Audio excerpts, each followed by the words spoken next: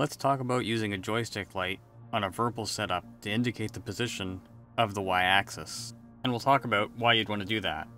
In a previous video I showed how we can use the dampers on the CM3 base to create a stick that won't move on the y-axis. This allows you to use it like an omnidirectional throttle, and allows you to use hands-on stick and stick while maintaining benefits of a throttle. With the right spring, cam, and clutch settings, it's possible to make the stick hold in place and still be able to feel the center.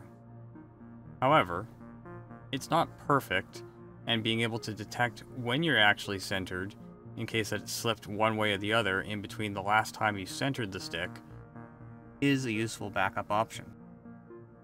In particular, I find this very useful for takeoff and landing in order to make sure that you're absolutely set to idle. Fortunately, there's an easy way to configure this in the Virpil software. The first thing we need to do is set up some virtual buttons using some axis ranges.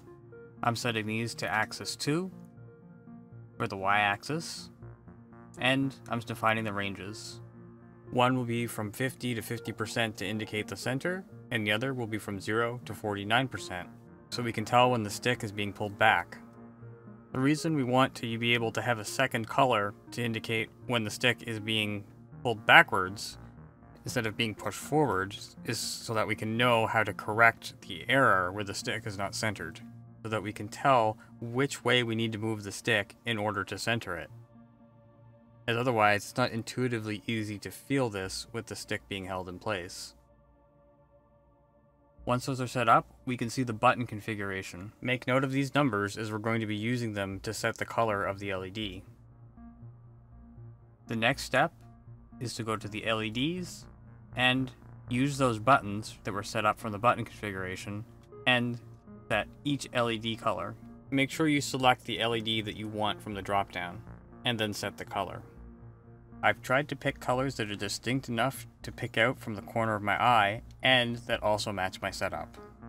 Once that is all set up, we can save to the device, it'll reboot, and then it'll operate with the light that indicates the position of the y-axis.